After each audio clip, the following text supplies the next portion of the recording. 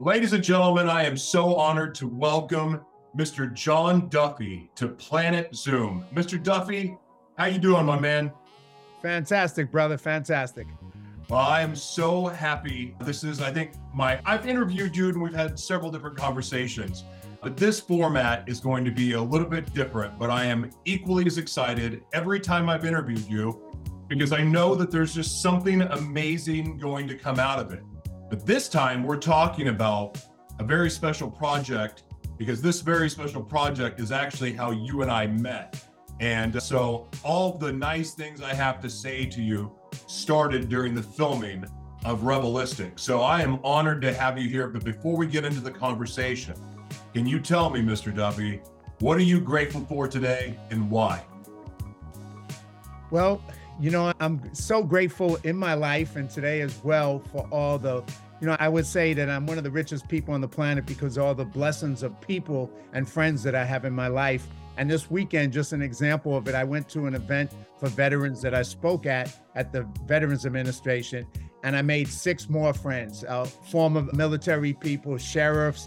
And every time I do something, I get blessed with this abundance of friends in the world. So, I can't be more grateful than get up every day and go, boy, am I one lucky guy.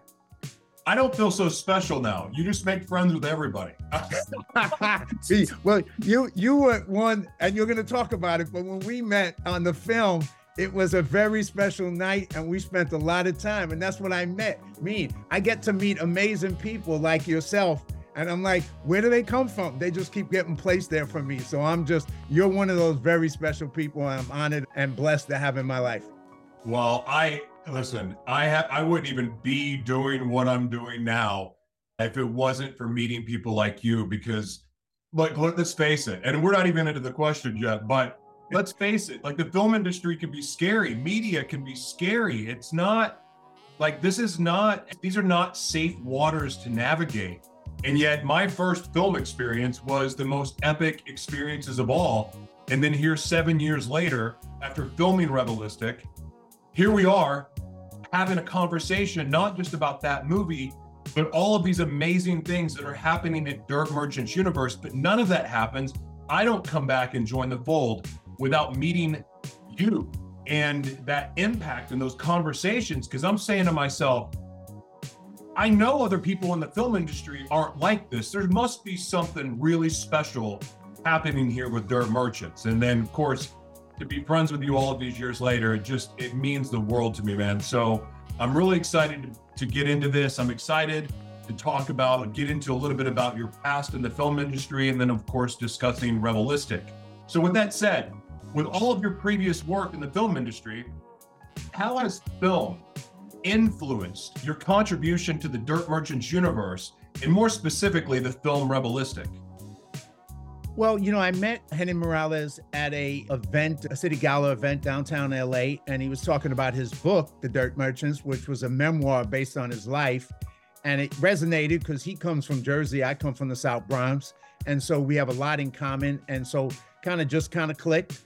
And, he was talking about turning that book at the time into a movie, which I thought was pretty adventurous and courageous on his part. Sure. He had no damn experience in the industry.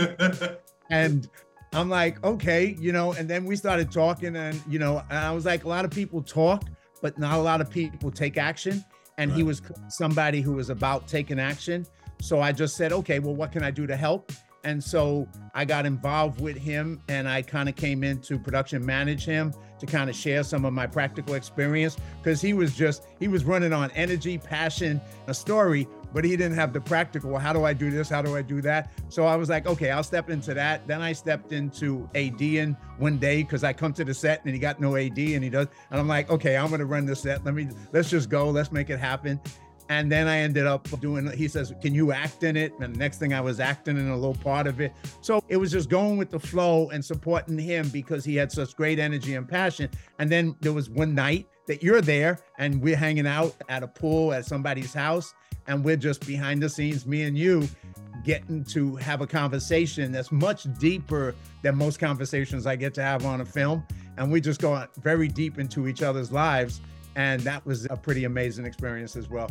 Yeah, it was. It's one that, again, is stuck with me since that day. I've never forgotten it. And of course, it's made, reemerging back with their merchants. And now as a universe, it wasn't even a film company when we first got started. And then now it's just evolved into a whole universe, which is just mind blowing to me.